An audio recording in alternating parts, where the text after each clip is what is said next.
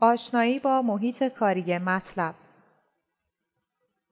واحد اصلی داده‌ها در هر برنامه مطلب آرایه است.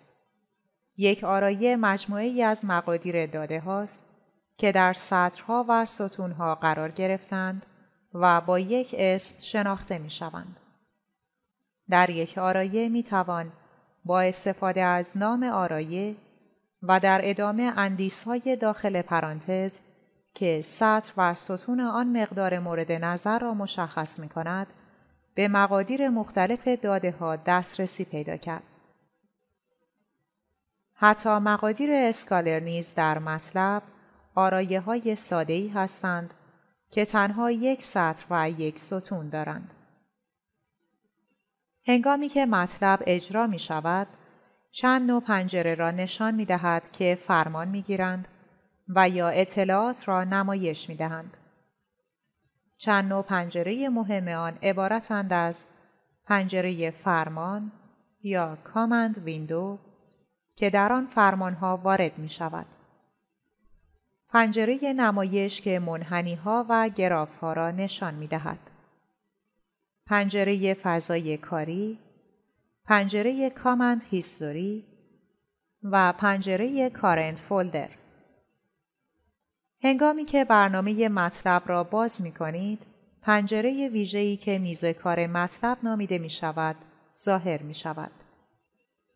میز کار پنجره‌ای است که خود شامل پنجره‌هایی است که داده‌های مطلب را به همراه جعبه ابزارها نشان می دهد و به طور پیش‌فرض اغلب ابزارهای مطلب به صفحه چسبیدند، به طوری که در درون پنجره میز کار نمایش داده می شوند. با این حال می توان هر یک از آنها را به طور جداگانه در پنجره جدید باز کرد. ابزارهای اصلی یا قابل دسترس در میز کار بدین صورت است: پنجره فرمان، پنجره تاریخچه فرمانها، پنجره نمایش، جستجوگر صفحه کاری و ویرایشگر آرایه، جستجوگر راهنما، پنجره فایل جاری و جستجوگر مسیر جاری. ابتدا پنجره فرمان را شرح می دهیم. کاربر می تواند فرمانها را مقابل اعلان فرمان در پنجره فرمان وارد کند. این فرمانها در زمان کوتاهی اجرا می شوند. به عنوان مثالی از محاسبات ساده، فرض کنید که می خواهید مساحت مستطیل به طول و عرض 5 و 2 را حساب کنید. این کار را می توان با تایپ این فرمان در مطلب انجام داد.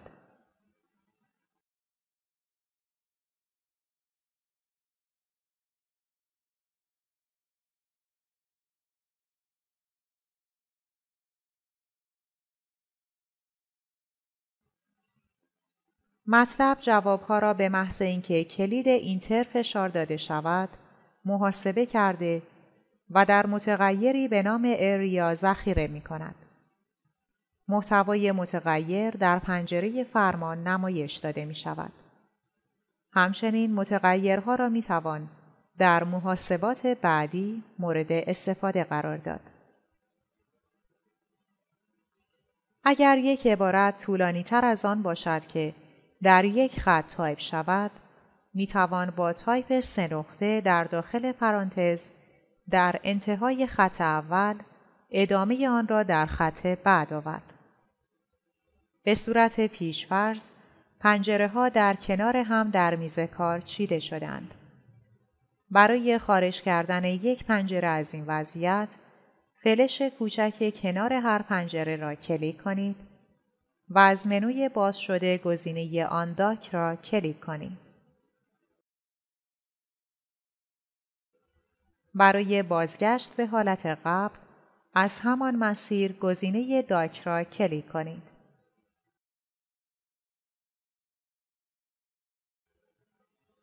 حال به پنجره تاریخچه فرمان دقت کنید.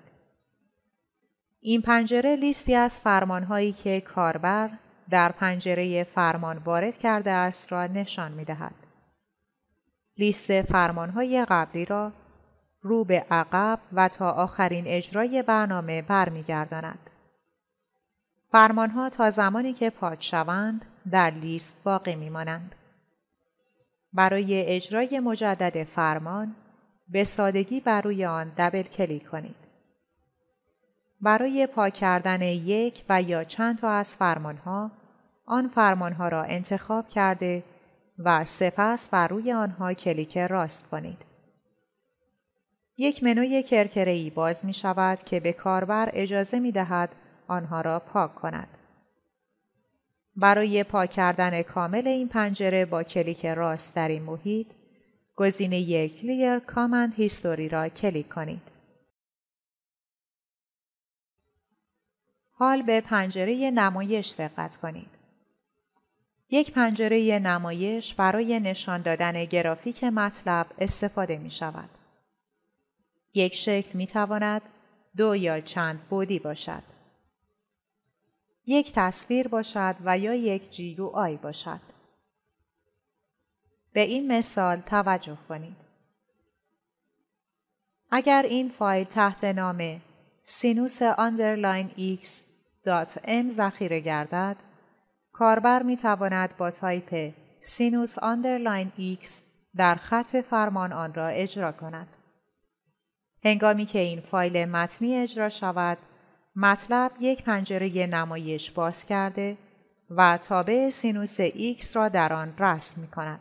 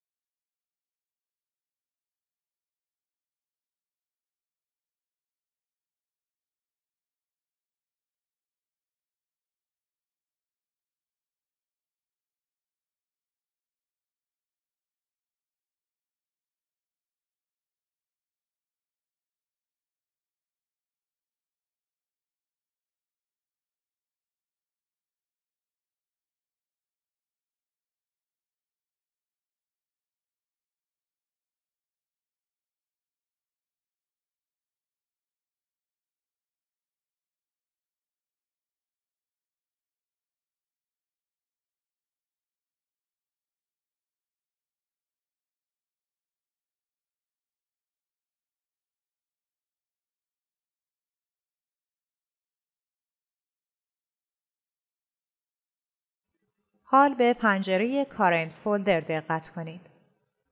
پنجره کارنت فولدر یکی از ابزارهای کلیدی برای مدیریت فایل‌ها در مطلب است. برای باز کردن پنجره کارنت فولدر، در صورتی که در میز کار نمایش داده نمی شود، از منوی لیاوت گزینه کارنت فولدر را انتخاب کنید. این مرورگر در این موارد مورد استفاده قرار می گیرد. مشاهده محتویات پوشه جاری، مشاهده و تغییر پوشه جاری با استفاده از نوار آدرس، پیدا کردن فایل ها و پوشه ها با استفاده از افزار جستجو، ساماندهی اطلاعات مربوط به فایل ها و پوشه ها با استفاده از منوی ویو در این مرورگر، ایجاد تغییراتی در فایل ها و پوشه ها مانند تغییر نام یا جابجایی آنها، اجرا، باز کردن و یا انجام عملیات خاص در مورد فایل ها و پوشه ها با کلیک راست بر روی آنها و استفاده از منوی متنی باز شده. نحوه مشاهده و تغییر پوشه جاری بدین صورت است. مسیر کامل دسترسی به پوشه جاری را می توانید در نوار آدرس مشاهده کنید. شما می توانید زیر پوشه های داخلی هر پوشه را با کلیک بر روی مثلث کوچک جلوی پوشه ها مشاهده کنید. برای آنکه پوشه یا زیر پوشه‌ای پوشه جاری شود، کافی است بر روی آن کلیک کنید. تغییراتی را که در اینجا می دهید، می توانید در کادر کارنت فولدر نیز ملاحظه کنید. در پنجره کارنت فولدر با استفاده از فلش کوچک کنار آن می توانید کارهای مختلفی را انجام دهید. برخی از این کارها بدین شرحند: نیو فولدر برای ایجاد یک پوشه جدید در پوشه جاری به کار می رود. نیو فایل یک فایل جدید ایجاد می کند. ریپورتس انواع گزارش های موجود در زیر منوی این گزینه به شما کمک می کنند که فایل های کد مطلب خود را بهینه سازی کنید تا کارکرد بهتری داشته باشند، به خصوص اگر بخواهید آنها را در اختیار دیگران بگذارید و یا در مطلب سنترال قرار دهید. یکی از گزارش‌های موجود کد آنالایزر ریپورت است که برای نمایش مشکلات و خطاهای احتمالی در فایل‌های موجود در پوشه جاری استفاده می‌شود. همچنین لینکی وجود دارد که شما را به محل خطای مورد نظر در فایل هدایت می‌کند. حال به بخش ورک اسپیس دقت کنید. عبارتی مانند z برابر 10 متغیری به نام z ایجاد کرده و مقدار 10 را در آن ذخیره و در قسمتی از حافظه کامپیوتر که فضای کاری نام دارد ذخیره می کند. یک فضای کاری مجموعه ای از تمامی متغیرها و آرایه هاست که می تواند به وسیله مطلب در هنگام اجرای دستورات، فایل ها و توابع مورد استفاده قرار بگیرد. تمامی فرمان ها که در پنجره فرمان اجرا می شوند، یک فضای کاری را به اشتراک می گذارند. بنابراین می توان تمامی متغیرها را به اشتراک گذاشت. لیستی از متغیرها و آرایه ها در فضای کاری جاری می تواند با استفاده از فرمان هوز ایجاد گردد.